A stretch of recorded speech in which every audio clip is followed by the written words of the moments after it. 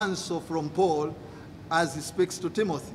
So Paul speaks to Timothy in 2 Timothy chapter 3. And he says to him in a very insightful way that know this, that in the last days, now the question is, what are the last days? And you can know the last days if you go to Hebrews chapter 1, verse 1, because the Bible says that in various times, in various ways, God spoke to our fathers through the prophets. But in these last days, he has spoken to us through his Son. So that means from the day of Jesus to the end of time, all those are last days. And Paul says that in the last days of which Timothy you are going to minister, things and the attitude of the people in those days will be as such, and he begins to enumerate. And in verse 2 he says, for men shall be lovers of themselves.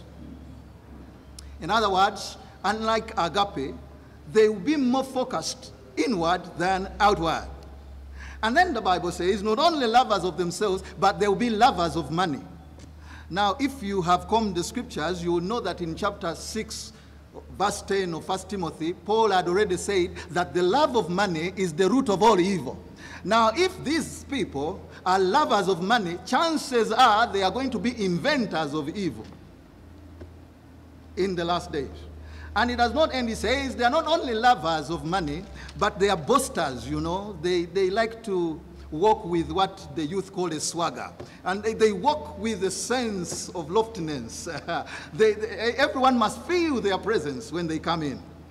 And the Bible says they are not only boasters, they are proud people. Their attitude is up in the sky. Because of this pride, they go to the next level, and the Bible says they are blasphemers. In other words, they take the place of God. If they are in church, if their opinion is not considered, they take offense and they act. Because it is no longer God's word, it's no longer what God says, it must be now them to dictate what goes on. And we see this attitude permeating our society. In fact, I once heard one of our ministers saying, even if you report me to God, he can do nothing about it. In other words, the sense of arrogance and the sense of blasphemy has and will increase in the last days. And so Paul, I thought he had finished, but he adds, they are not only blasphemers, but they will be disobedient to parents. Now, this is where my trouble is. It seems to me that as we head towards the coming of Jesus Christ, or the last days, as they intensify, parents must be cognizant that there is an attitude of disobedience that is going to loom high. Because the people will be disobedient to parents. They are not only disobedient to parents, they are very unthankful people. Not only unthankful, they are unholy. And then Paul says in verse 3, they are not only unholy, they are unloving. They are not only unloving, they are unforgiving. I once heard someone who said, I will never forgive that blood. I will never. And the last time I checked, that person was a Christian, in quotes. Unforgiving people. And then the Bible says they are not only unforgiving, you are still joking, they are slanderers. When I was checking the word slanderers, it is close to gossip, character assassination. When you do something that seems to be beyond what they have done, they'll make sure they bring you down by at least destroying your name. They are not only slanderers, the last time I checked, he says they have no self-control at all. As Proverbs puts it, they are like a wall without a city. You can come in, you pull their hair this side, they will go. You take it that side, they will go. That is the condition of the last days. And not only that, you think I am finished. Paul is still going on. He says they are not only, they're not only lack of self-control, they also are brutal. In whatever they do, they are brutal. They can displace people that are advanced in age from their pieces of land where they have been for 50 without any sense of care. They are brutal. Even their legislation is brutal.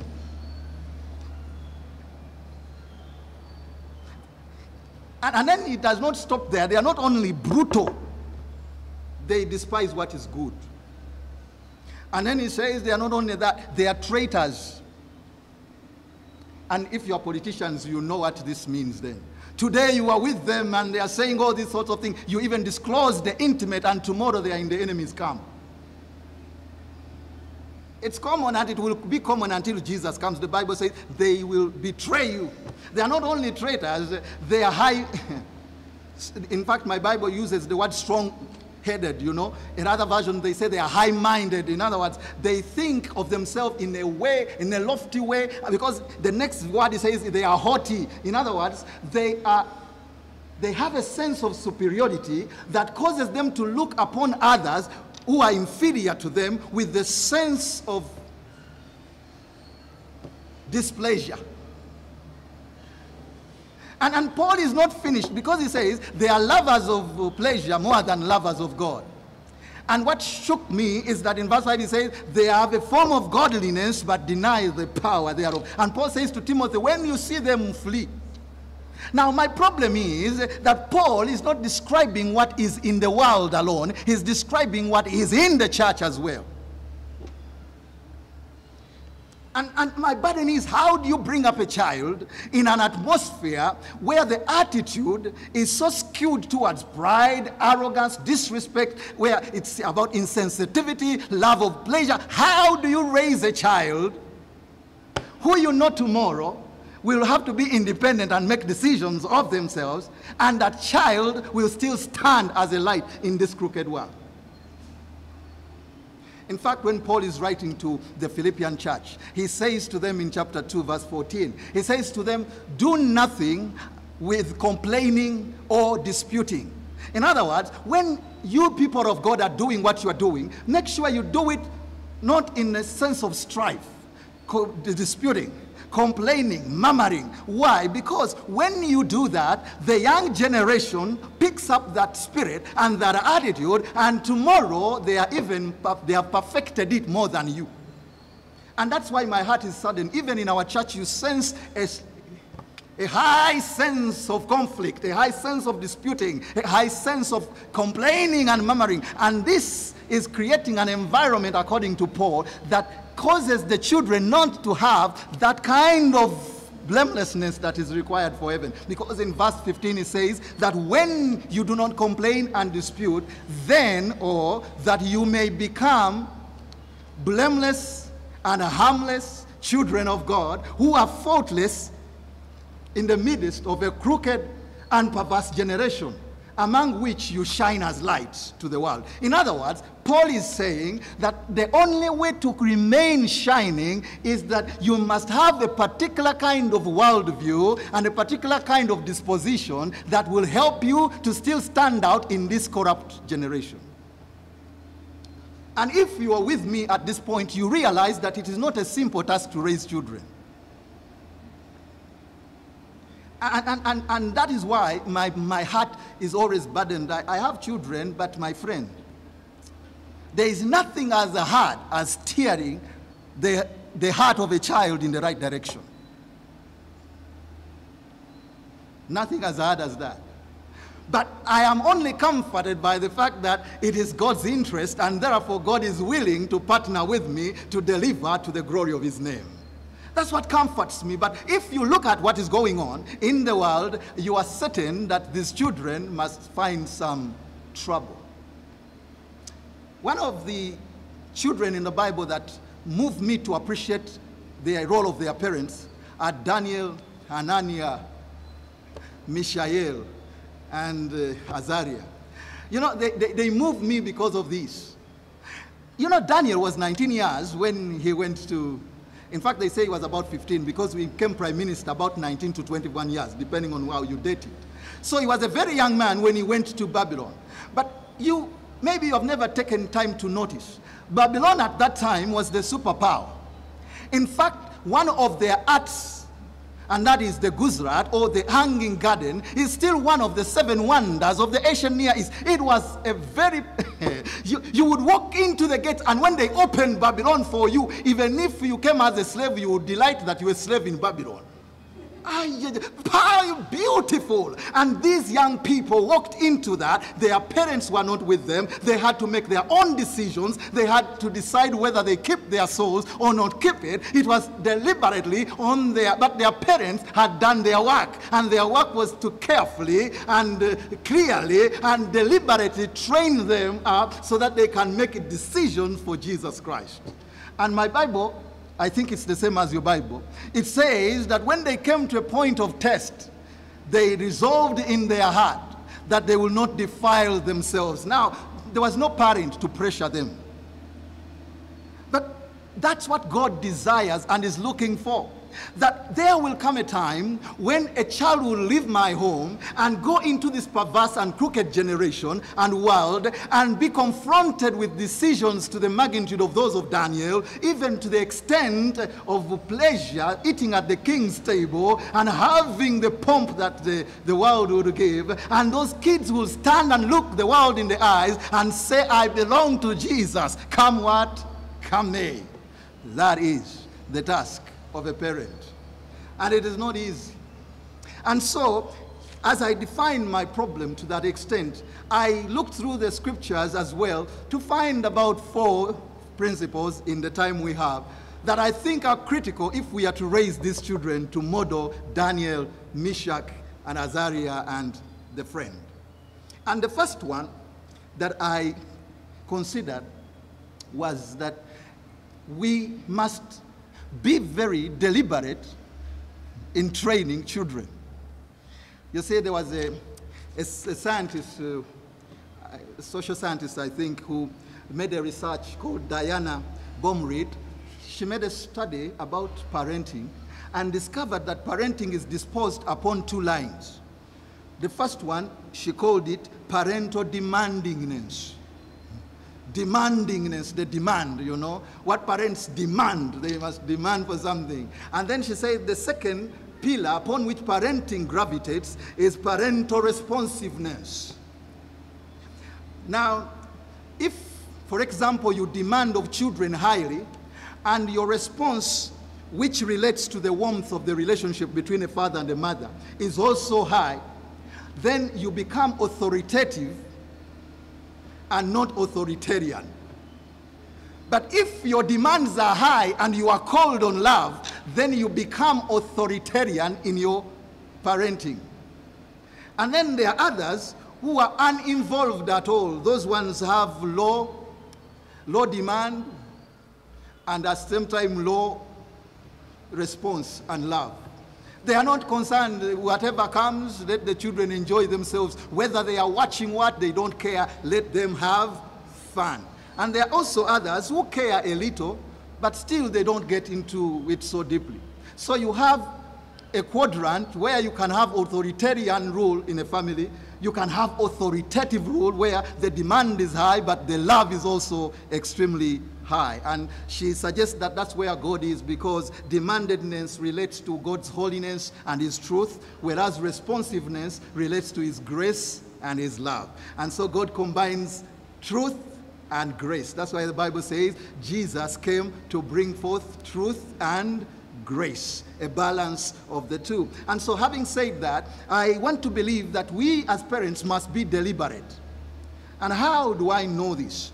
When I read the Bible, in the book of Galatians chapter 6, verse 6 and 7, Galatians chapter 4, verse 6 and 7, Paul says to the Galatian church that because, you know, he says, because we are sons of God, God has sent forth the Spirit of his Son into our hearts, crying out, Abba, Father. In other words, Paul is saying that the moment we said yes to Jesus, God initiated a relationship that is beyond master-servant relationship. God incorporated us as sons. In fact, in the next verse, which is verse 7, he says that we are no longer sons. You are no longer a slave now. You are a son. And if you are a son, you are a heir to God through Christ Jesus. Now, that means that from that moment onwards, you become a son. And so as a parent, we have a model that we can look unto in order to know how to discipline children. Because since we are sons of God, God, the way he deals with us is the same way we can learn from how to deal with our children. And in the book of Hebrews, chapter 12, verse 6, the Bible makes very profound statements in that scripture. Verse 6, the Bible says that God disciplines the one he loves. I am using English Standard Version because the New King James does not translate it well, because the New King James says, God, the Lord chastens those he loves. But the Greek word is not chasten, because chasten is in the second phrase, where the New King James uses the word scourge, you know. But actually it uses the word, scourge, to beat up, to whip. But the right translation, ESV, puts it clearly, because the word is, the Lord disciplines. Disciplining meaning instructs. It does not mean whipping, but it means guiding, which includes most of all those things. And so the Bible says, the Lord disciplines those he loves. And he says he chastens those whom he receives as sons. In other words, the day you say yes to Jesus, according to Galatians chapter 4, verse 6 and 7, you become a son. And the moment God receives you as a son, he takes a whip. That is harsh. Don't get disturbed. But the Bible simply says, God begins the process of pruning you and shaping you to ensure that you are a worthy son. In fact, he says, for the sake of discipline, you must endure the scourging of God. For the sake of discipline. And then Paul adds that not only for the sake of discipline, because God is treating you as sons. For which son? Talk to me about which son, or what son with whom a father exists that does not discipline that son. That's Paul's argument, which seems to suggest that the moment you have a son, and you're a father, and you're a mother, the responsibility directly and indirectly is that you must discipline. You must train. In fact, it's not negotiable. According to Paul, the presupposition is that once there is a son, then there is discipline. And this is why it is good to think about. In fact, he says in the next verse, if the Lord leaves us without discipline, of which all those who went before us were part or participated, then we are illegitimate children and not sons. In other words, you can only live a life where there is no discipline only if you are illegitimate.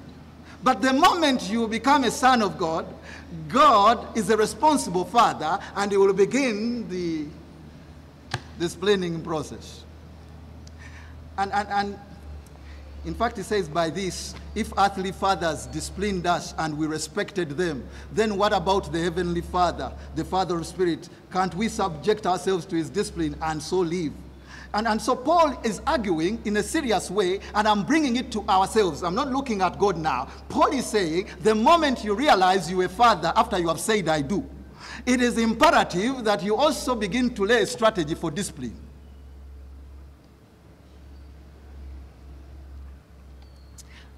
When Moses was speaking to the children of Israel in the book of Deuteronomy chapter 6, verse 4, which is a famous creed for the Israelites, he says to them, hear, O Israel, for the Lord our God, the Lord is one. Have you heard? Then they said, we have heard. Then he says, now, since you have heard, I'm glad you have ears. Now, since you have heard, you shall love the Lord your God. Did you say you heard? They said, yeah, we heard. Then you shall love the Lord your God, not with some, with all your heart. In fact, you should look in the mirror and see how much the heart is pumping for the Lord. And when you see it pumping with all its might, then you know you are seriously in tune. Because it says you shall love the Lord with all your heart, with all your soul and with all your strength. Those are parents. It is finished. Then he adds, now, and these words that I am declaring to you today, now, you shall keep them in your hearts. Now this is serious because he's talking to parents. And he says, when you get to Jordan, or cross Jordan, and you enter into your promised land, and it's cut out for you, and by the grace of God you are still alive, then make sure you do about 3 things. Love the Lord with all your heart, with all your soul, with all your mind, but make sure the words you heard me speak to you now, you keep them in, which means that you must have a daily experience with the word. But it does not stop there. He says, now, after you have fed, you shall teach diligently.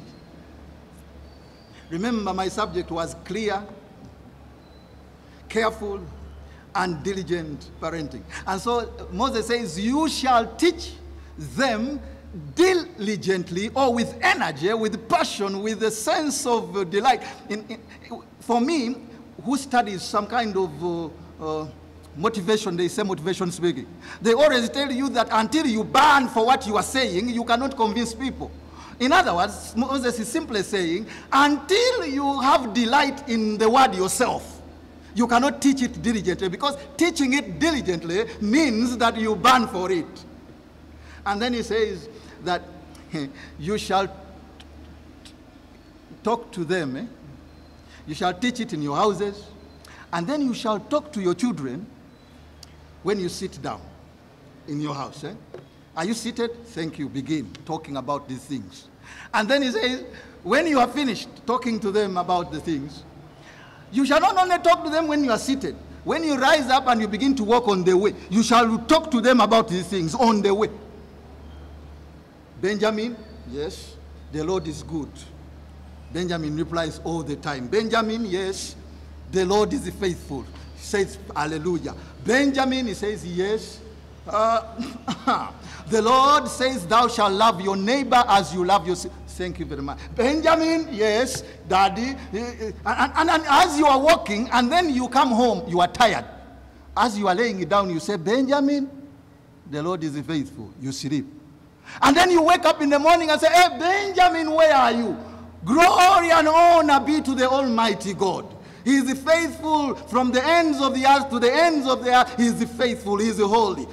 And then you begin another day. And if you are walking, which seems to suggest Moses was saying, make the word of God a daily part of the children's experience. Make this word, you know, one of the challenges of our time is that we have segmented time. There is holy time, divine hour. In fact, during that time, even the song we sing tend to give us an impression that God has not been around before, maybe far, but now he has come close.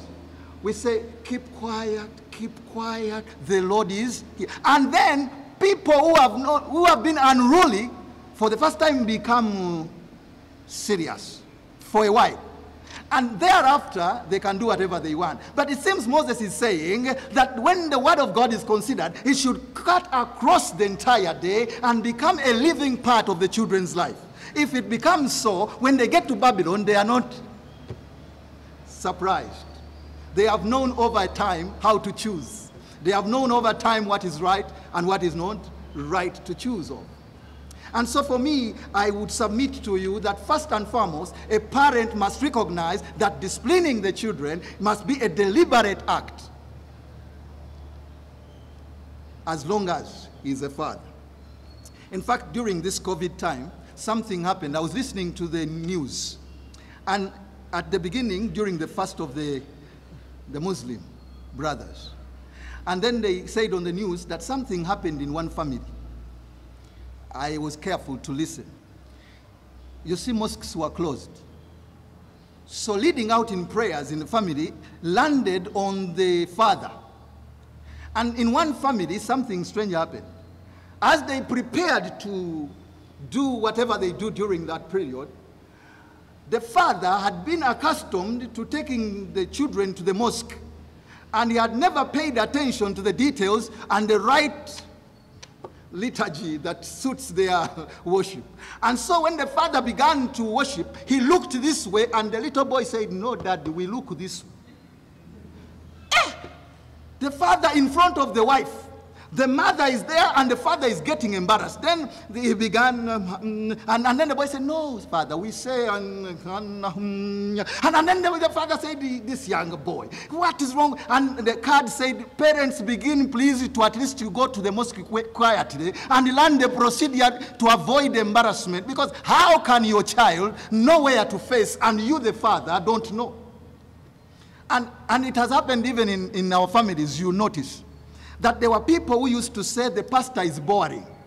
And someone intimated and said, "I have a little congregation, but all along I was preaching and people were sleeping." And if you cannot keep that little one alive, now imagine the burden the pastors have to make sure the congregation does not sleep. It is a curious, but COVID has taught us something, that there are things we had overlooked. That for us to train these children, we must be daily feeders on the Word of God. In fact, Ellen G. White makes a point and a note. She writes wonderfully. I like her writing on this subject. And she says that when Proverbs 22:6 says, "Train up a child in a way that he should go, and when he grows up, he will not depart from it." Now the question is, how do you know the way if you have not had an experience along that way? And she notes that it is imperative for believers to appreciate that in order to train up people in the way, they must themselves know the way. And that's why Moses said to them, "Keep these words in your heart, because when you do so, then you have the ability to lead your people and your children in the way." If you have been following me, I have chanced on a scripture in Genesis 18 verse 19. And the scripture says, God is talking about Abraham.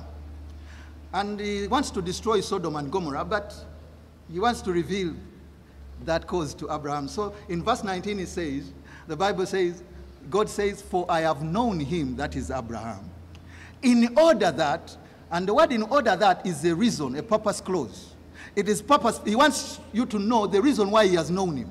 It says, "I have known him for this reason, that he may command his children and his household after him." And then he says, "to keep the way of the Lord." In other words, unless Abraham knows the way, he cannot lead his children in the way he does not know.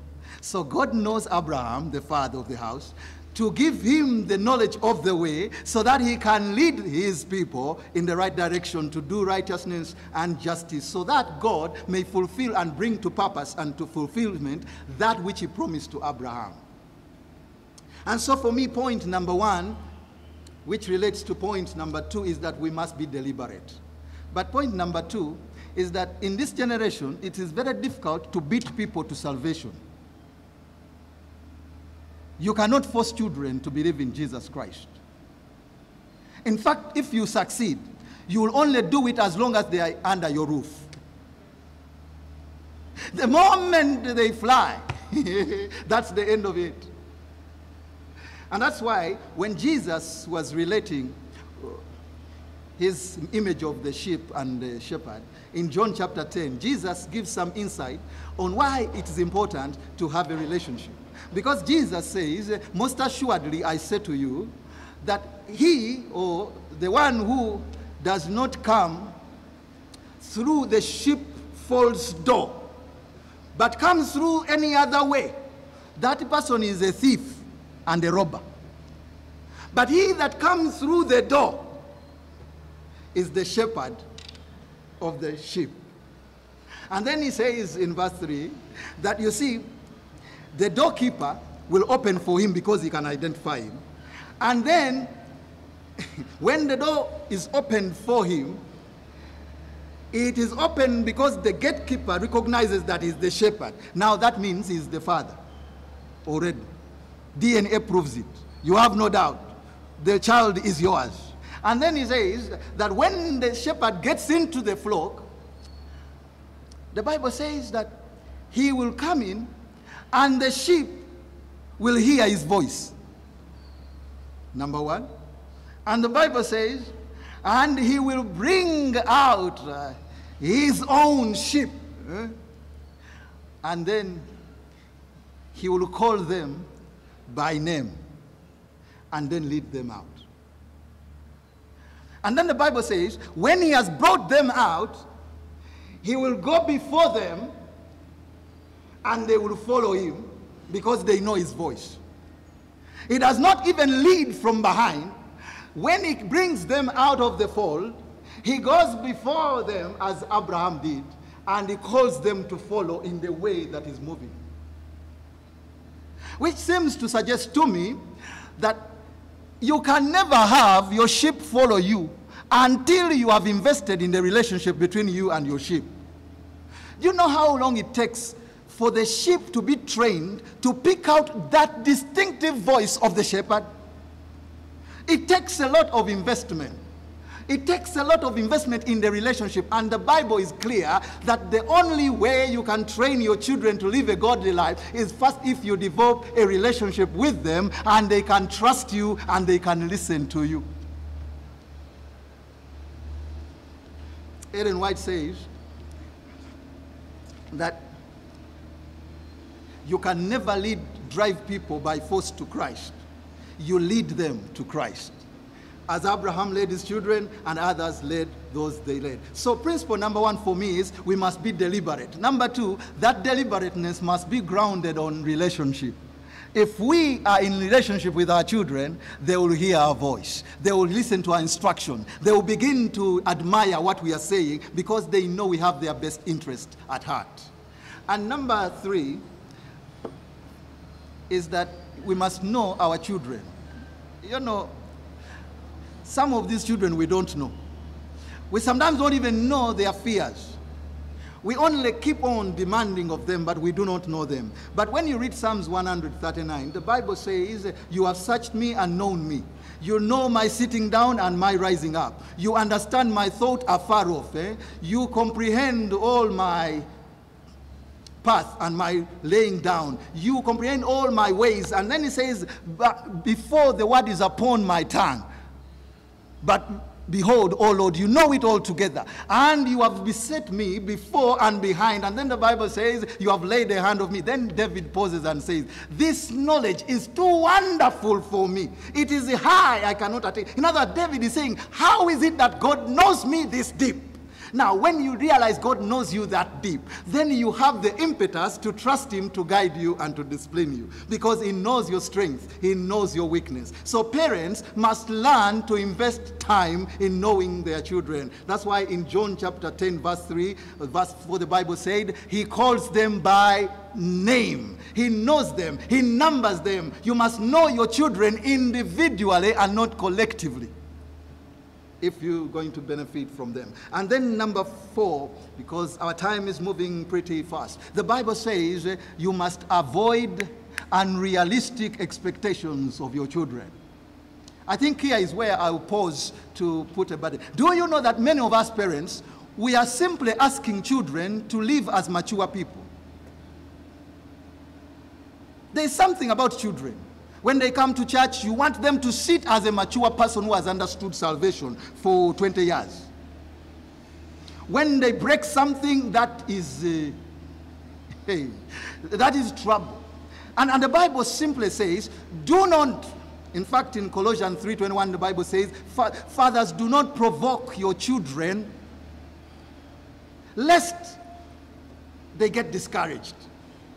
You know, and in Ephesians 6:4 it says, fathers, and to you fathers, do not provoke your children, but bring them up in the training and admonition of the Lord. In other words, when we put a heavy burden and expectation on the children, they become discouraged because their potential and gifting does not suit what we desire. In fact, I have come to a conclusion that some parents, what they fail to do, they want their children to do. You know, I didn't get a 4 in primary school, but I want my children to get 4. Now the problem, that's not a problem. The problem is that in case they don't, we are so, even our emotions will show that we are not pleased.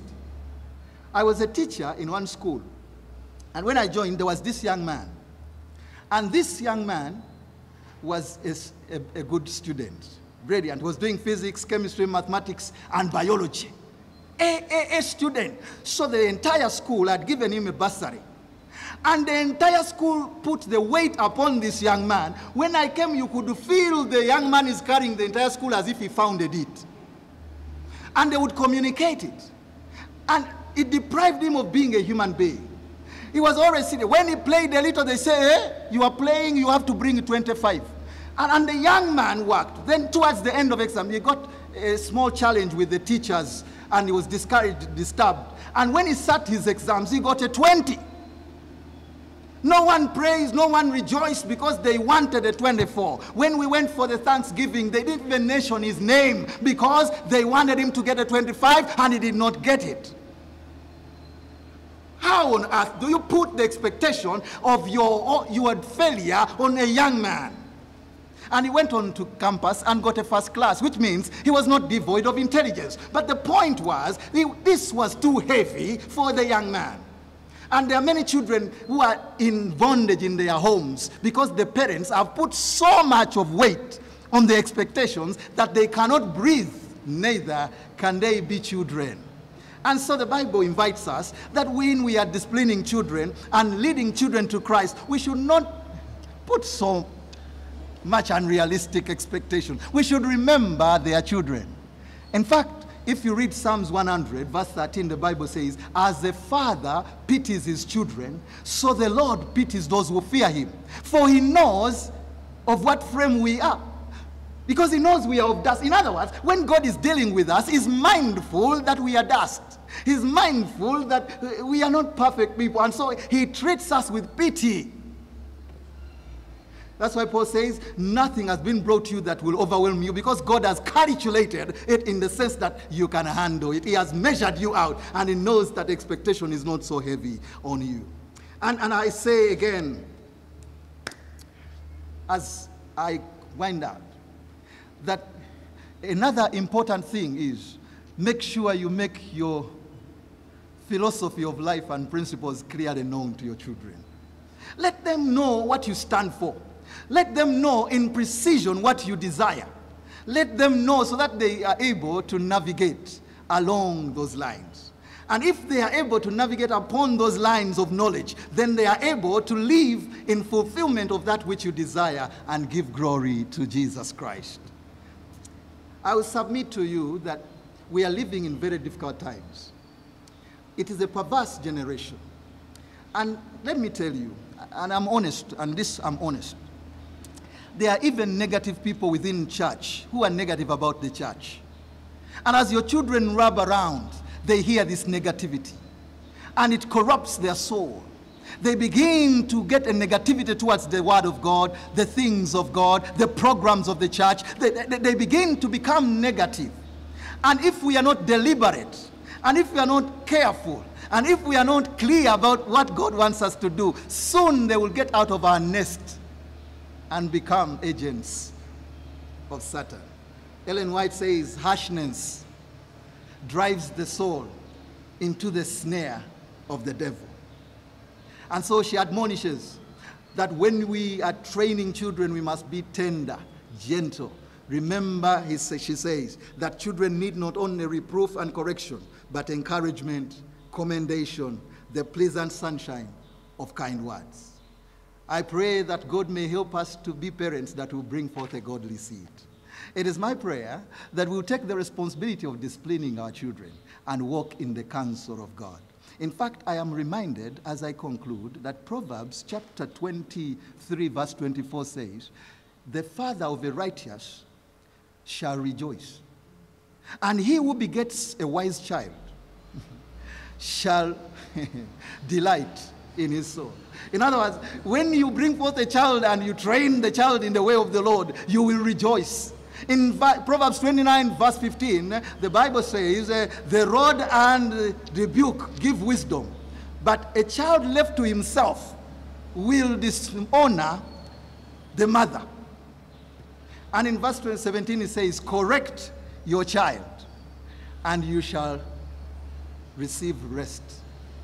And indeed, yes, you shall receive delight for your soul. It pays to train a child in a way that he should go. But it also pays if you know the way. And you can only do that if you have a personal relationship with Jesus Christ.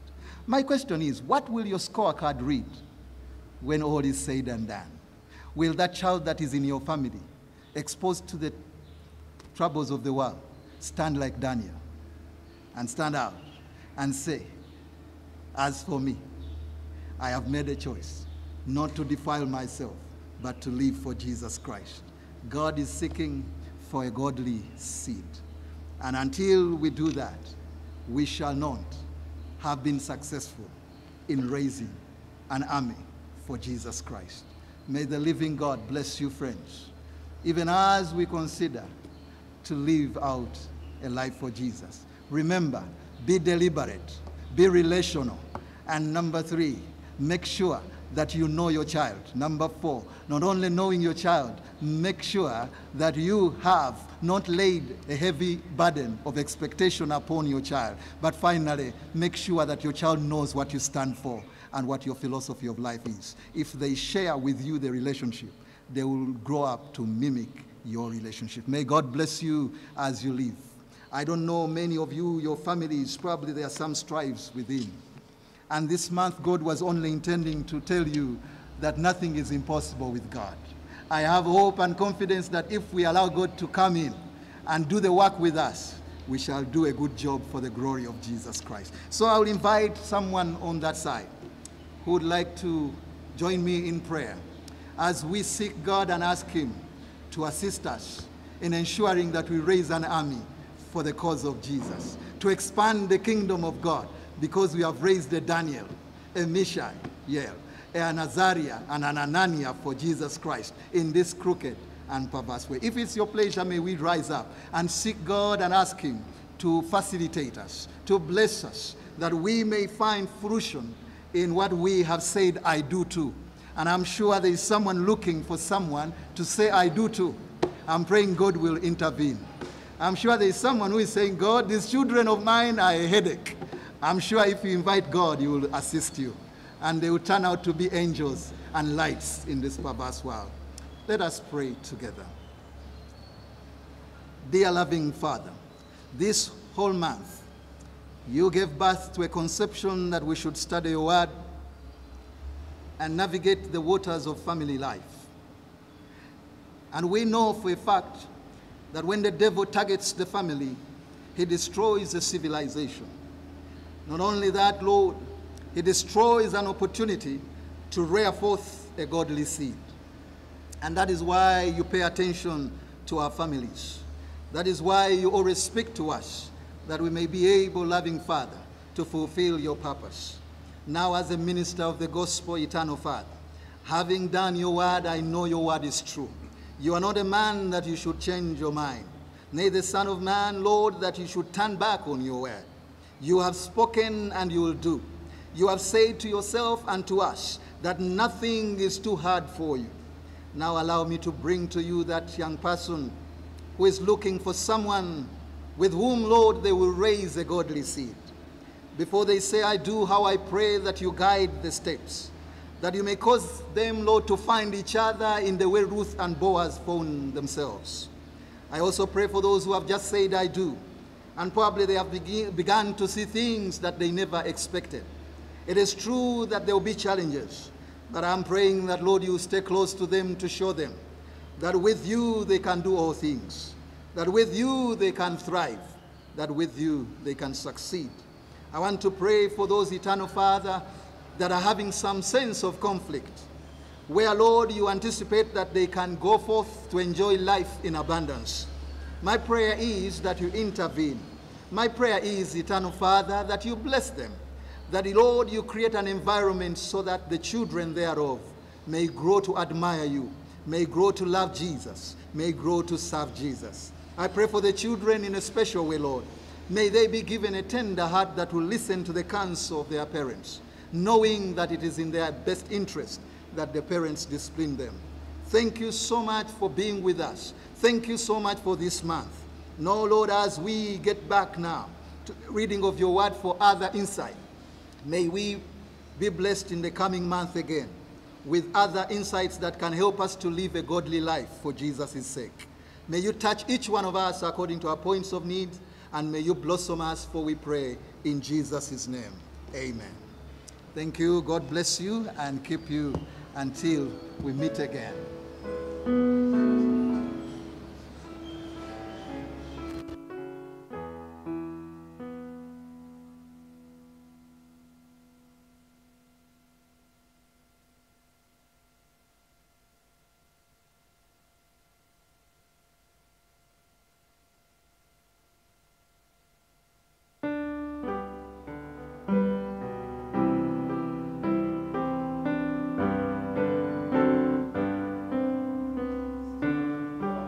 Stand up for Jesus, ye soldiers of the cross. Lift high his royal banner, it must not suffer loss. From victory unto victory, his army shall he lead, till every foe is vanquished, and Christ is Lord indeed. Stand up for Jesus, the trumpet call obey, forth to the mighty conflict in this his glorious day. Ye that are near now serve him against unnumbered foes. Let courage pause with danger, and strength to strength oppose.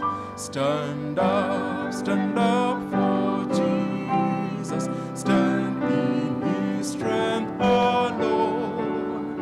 The arm of faith will bind you, ye dare not trust your own.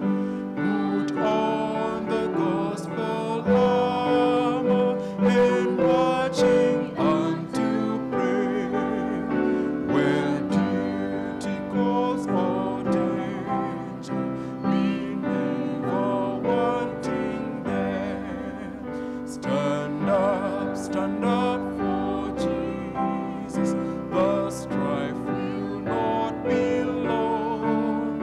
Be still the noise of battle, the next the victor's song. To him that overcometh, a crown of life shall be. They with the King of glory shall reign eternally.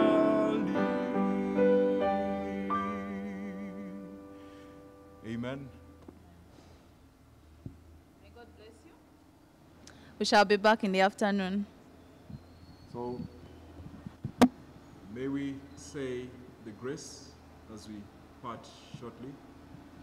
May the grace of our Lord, Jesus the Christ. fellowship of the Holy Spirit, be with us all, now and forevermore. Amen. Amen.